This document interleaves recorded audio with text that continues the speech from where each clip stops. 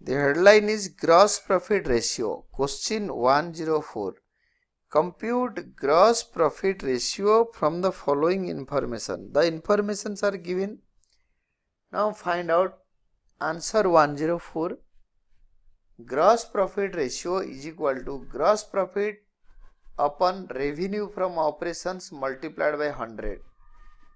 That is equal to revenue from operations. Gross profit is sales minus cost of goods sold. That is revenue from operations minus cost of revenue from operations is the formula for gross profit, whole divided by revenue from operations into 100.